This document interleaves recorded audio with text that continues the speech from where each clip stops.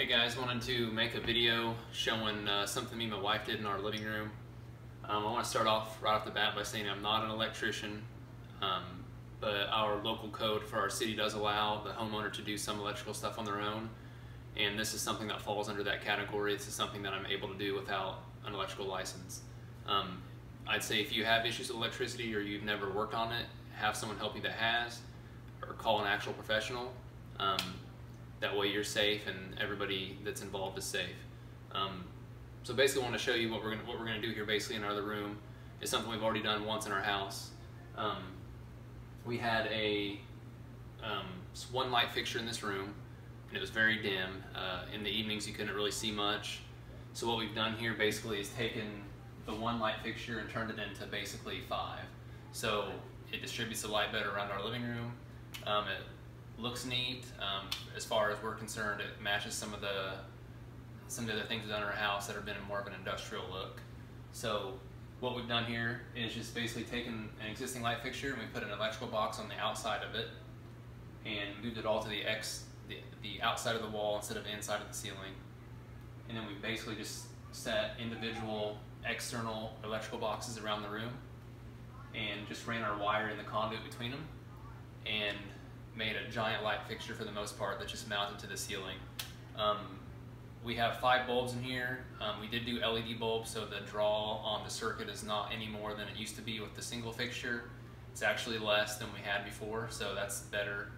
And we did put on a dimmer since we do have more light now. We didn't want it to be too much light, and so now we can actually dim it down to almost no light at all. And then when they're at full brightness, it's very bright in here in the evening. So we're gonna do that in our living room as well, or I'm sorry, in our dining room as well.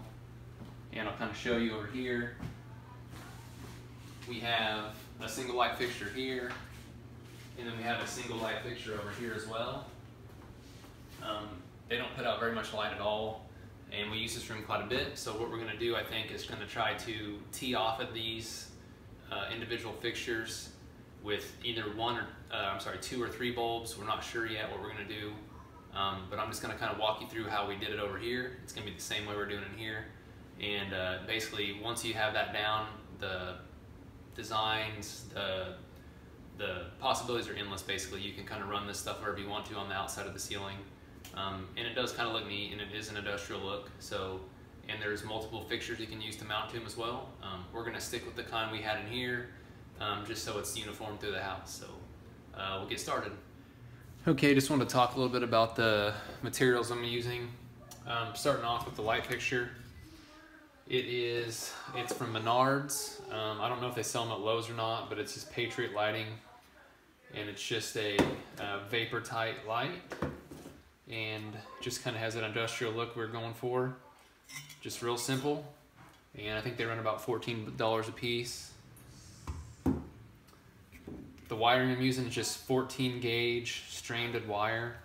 I used Romex on our last project. It was kind of difficult to work with, so this should be more than sufficient. Plenty heavy for what I'm doing. And I just got a roll of black and white. Our house does not have a ground wire. It's an older house, so I'm not going to be running a ground wire. I'm just going to ground the actual fixture itself to the box. And the box extension. This is just basically an extension for an existing box. This looks about like what you're going to have in your ceiling already. May not be metal for sure, but it'll look like this without a cutout in it. And this will mount to the ceiling like so. I'll have a hole for my existing wires to come down through. And then your fixture mounts to that like this. And then also you're going to need some wire nuts, obviously. Some 1/2-inch conduit is what I'm using. And then you're going to need some set screw connectors for your actual conduit to connect to your box. And these are very simple to use as well. They just have a nut on the back of them. You knock these holes out, whichever way you're going to run your conduit. And then you put the threaded side through, put your nut on the back, tighten it down. Oops. Tighten that down, and then your conduit slides into the actual end of your set screw connector, and you tighten down this Phillips head screw and it just holds the conduit in place basically. So it just keeps everything secure to your box so you don't have wires showing, anything getting pulled apart by accident. And that's pretty much it. I'm gonna start getting some breakers shut off here and then we'll get to it. Okay, I'm gonna remove this light fixture. As you can tell, we need to do a little more painting apparently. The ceiling is not done, but this light fixture is pretty simple to remove. It just has a nut on the bottom here that holds the globe on. I'm doing this with one hand, so it's gonna be a little tricky.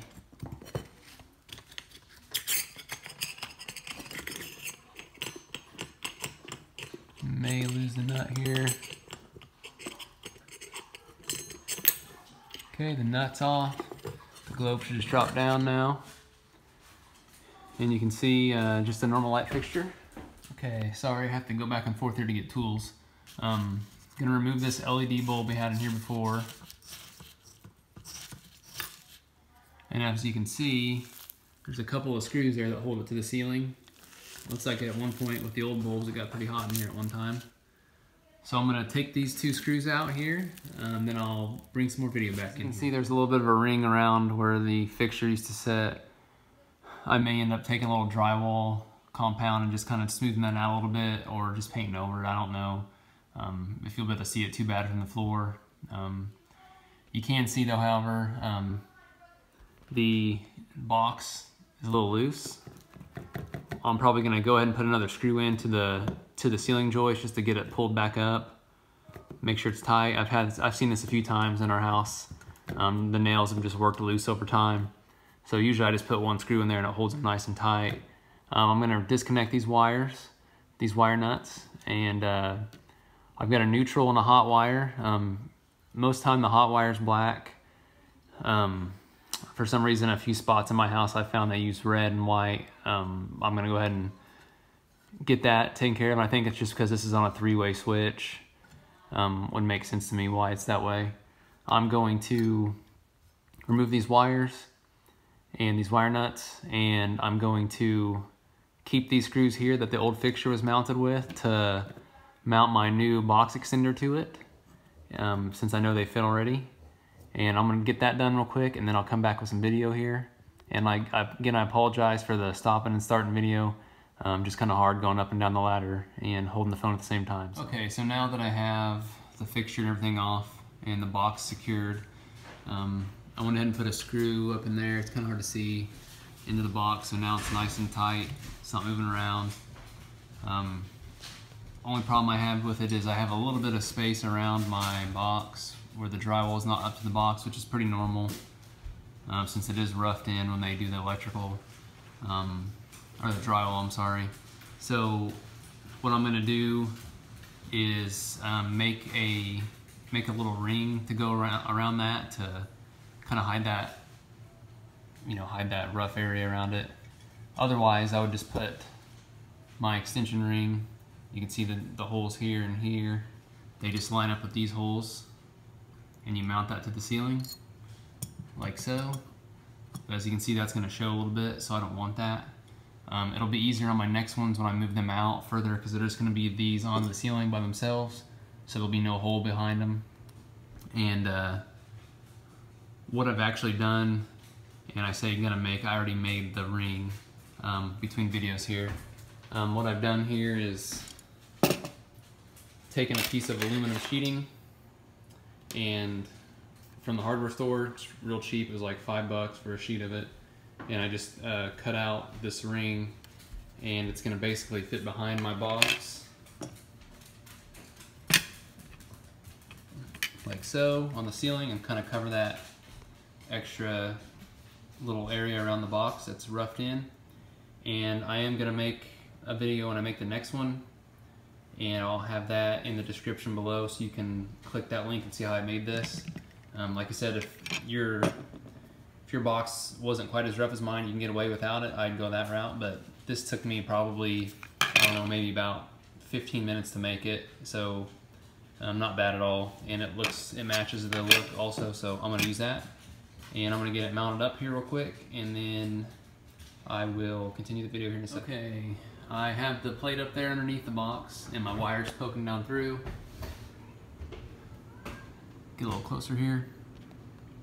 As you can see, I got my wires running through a couple grommets so the aluminum doesn't cut them. The aluminum's pretty sharp whenever it's been cut, and since it is thin aluminum, it is sharp in general. Got my neutral wire, my hot wire down through here. Also have my tabs. I'm starting to pop them out of my box to run my conduit in the direction I'm going. On this one, I haven't popped it all the way out yet. All you do is take a screwdriver and a hammer, and you can just knock it in, and then you just bend it back and forth till it breaks off, like so. That's a little easier to do when you're on the ground, so you might keep that in mind. It worked out okay for me here. And now what we're going to do is put our conduit set connectors on, and I'm going to grab one of those here real quick. Okay, so now that I have the holes popped out, I'm just going to take my set connector and gonna thread it in through the hole, like so. I always try to keep my set screw on the side or the bottom, otherwise it's kind of hard to tighten it up later, obviously. So, and then this nut just goes in the back of it like so. And again, I'm trying to do this with one hand, so it's going to be difficult for me to show you how to do that, but all you do is just basically tighten it down like you would any other nut on a bolt, and then it'll be set. And you can use a pair of pliers to tighten it if you need to get a little tighter, and then you'll be ready for your conduit. So let me go ahead and get that done, and I will bring some video back up. Okay, I've got my measurements on the ceiling where I want them. So seems like I want to have about 29 inches between my boxes just to kind of center them on the ceiling. So the easiest way to do it is just to cut your conduit, as these boxes are, these extenders, they're 3.5 inches wide. So 1.75 inches from center to edge. So basically I just kind of get where I want the center of each of my boxes, and then I just subtract my 1.75 inches from each side to get my number. That put me at 25.5. So I'm going to go ahead and cut my conduit at that length. I'm just using a basic tubing cutter you can get in your plumbing supply area at your hardware store. You can also just use a hacksaw if you'd like to, if you don't want to invest in one of these. This just makes a lot cleaner cut. It's a lot less messy, and it kind of leaves the end free of the burrs you might get from using a hacksaw. But like I said, you can get just as good a result with the hacksaw. Just make sure once you do cut it with the hacksaw, kind of clean out the inside of the end of the pipe. This inside of the pipe can get pretty jagged once you've cut it with the hacksaw. The tubing cutter makes a lot smoother cut, and it also has the deburring tool on the end of it to kind of get rid of those jagged edges. So I'm going to cut this real quick, and then I will try to get it fit into my box, and we'll pick up from there. Okay, I have my two boxes already hooked up here with my conduit and my connectors, and they're ready to go. So I'm going to basically, these are going to be my two T's that go out to each side of my center box. This is going to tie into the box that I have up there already, and I'm going to mount these to the ceiling where I want them, and then I will pull the wire last. It's pretty easy to pull the wire through the conduit once it's up there, so it's not a big issue at all. And we'll get to that here in a second. Okay, I have my conduit hooked into my center box, my power supply box. And you can see I got my wire sticking down here. And then I just have my conduit running to my outside boxes that are just mounted to the drywall. Or this is actually into a stud. I have a screw going in the stud right here, and it's very secure, it won't move. And you can see my box is setting here. My joists run this direction, so I have a joist on the side of my box, so I knew there was a joist here. And then I could kind of see some of the old drywall nail divots too, so it made it pretty easy to find the stud. I just kind of ran my screw at an angle, kind of this direction into the stud to hold it, and got a nice deep grab on both of those screws. Looks really good right now. So from here on out, what we're going to do is basically just run wire from the center box out to these boxes. I'm going to use that 14 gauge stranded wire that I had in there, and we're going to run to both sides, and then like I said, I'm going to ground to my actual boxes. So I'm going to go and do that as well. and I will kind of give you some tips here on the wiring too. Okay, now that I got my wires in, you can see I pulled them through side to side. If you want to get a shot of that, I got a little bit hanging out. I've stripped about a 1/2 inch off each end, and so I've got them coming in here to my main box where my existing power is, and I'm gonna just take my 2 white wires that I've got going both directions. I'm gonna tie them to my existing white neutral wire. Oh, hold on. And when you are tying your stranded wire to your solid wire, it's a good idea to lead with your stranded wire just a little bit, just kind of let it stick down a little bit further than your solid wire, and then wire nut that together.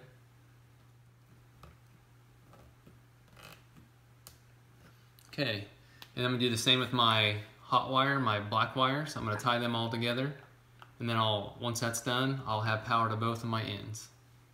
Just want to get a little closer video of here of leading with the stranded wire. You can see my copper wire, my solid copper. I just lead with my stranded just a little bit before I put the nut on. I saw that from an electrician a while ago. He just always said that was a good idea, so I try to do that when I'm doing stranded wire. So I'm gonna go ahead and tie this together, and then we'll start with the lights. And also, if you do have a ground wire coming out of the ceiling, you would also have your 3rd ground wire running to each end, so you could go ahead and do that here too. Like I said, I don't have that wire, so I'm going to be grounding to my boxes. I've got my wires tied together, and I've got my ground wire grounded to my box. I just use a self-tapping machine screw, and you can see it's mounted. It's grounded to the box there, and I've got my wires from my fixture tied together, and now I'm just going to basically use the screws that came with the box that were already attached to it to get the fixture mounted up. I did take the cage off of the fixture.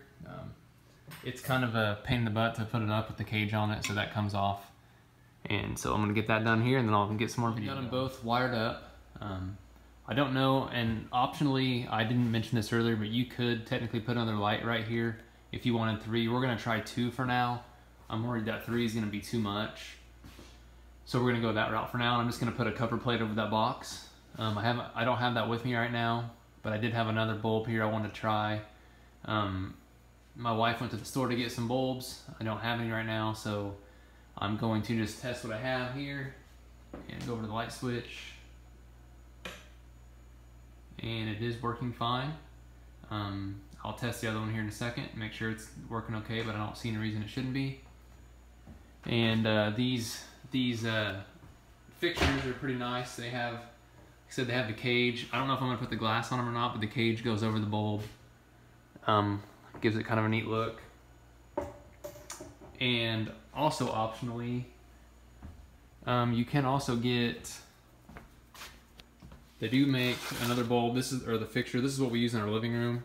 It's actually just a vapor type light, and it already has the box and everything that comes with it, so you don't have to purchase that separately. They also have a little bit larger footprint to mount to the ceiling, so if you are covering an existing box, it does make it a little easier. You don't have to make the ring like I did. The only issue was I had to drill a couple holes in the top to make it mount because they don't match up to the boxes. That's kind of why I went with the extension this time. It worked pretty well, but like I said, you could go either way. Like I said, these are Patriot lighting from Menards.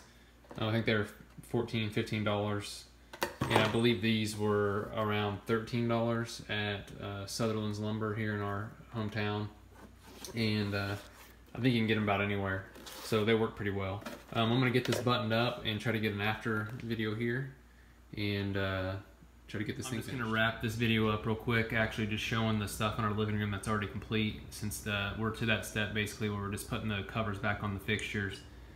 These are on a dimmer, so we can dim these down for a movie. If we're just sitting here some nights, it's kind of nice just having a little bit of light, and then we can bring them back up to full brightness if have company over or just trying to do homework or read on the couch. We did do also something similar to this on our front porch. We had an existing fixture right here, and you can kind of tell around it the old light fixture had gotten the vinyl hot and kind of warped it. We just put a box over it and then ran them out and teed them off so that we could have light along our whole front porch instead of just over the entrance to the door. And if you can tell, it spreads out pretty nicely. We have light covering the whole porch now, and we just like the look of it also. I know this look may not be for everybody. The exposed conduit, we really like it, and I'm sure in 5 or 10 years, I'm sure we'll change our mind and want to do something different, but that's the fun part, getting to do something else. So, and there's minimal impact to the, to the ceiling and stuff in the house, because you can just always put a little drywall mud over the screw holes and then do something different. So if this video helped you guys out and you liked it, please like and subscribe. Also have a video here, got my kids' toys all over it, of course, but have a video on my page of doing the cable railing on our porch. Had an easier and cheap way to do that also, if you'd like to watch that. And other than that, I think I'm going to get going and try to get this other fixture finished up. And thank you.